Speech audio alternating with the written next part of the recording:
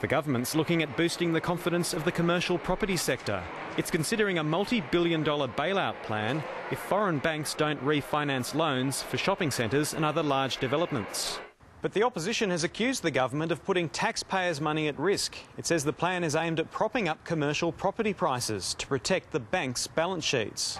Malcolm Turnbull says it should be helping every sector of the economy. This is the government using your taxes to support the profitability of the big banks.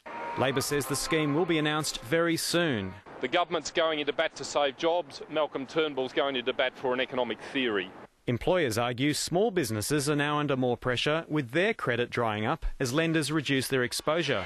Richard Davis, World News, Australia.